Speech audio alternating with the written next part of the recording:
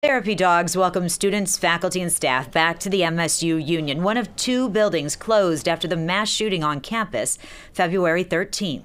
I live right across from the Union, and I was walking right past the Union while it all happened, so it was just a very scary moment in my life. It is kind of like an eerie feeling being in here and even looking at the cafeteria doors, just knowing what happened behind those and what all the kids in there went through. Freshmen Lucas Lynch and Cameron Dunsmore visiting the Union today, where the food court area remains closed. But this gathering space is open once again. Well, our hope is that students come back to the space when it's right for them. And whether or not that's today, tomorrow, or next semester, we'll stand here ready and willing to welcome them to the doors of the Union, the living room here of campus.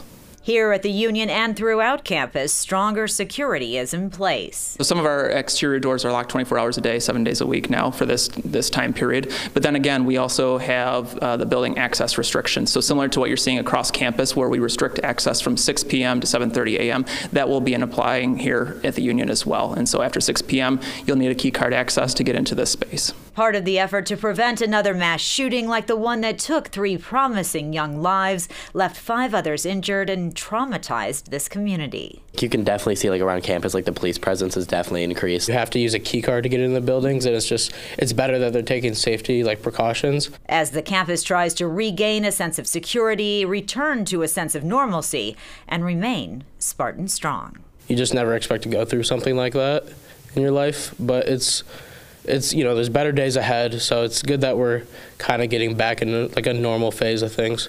Berkey Hall will remain closed for the rest of 2023. In East Lansing, Amy Lang, Fox 2 News.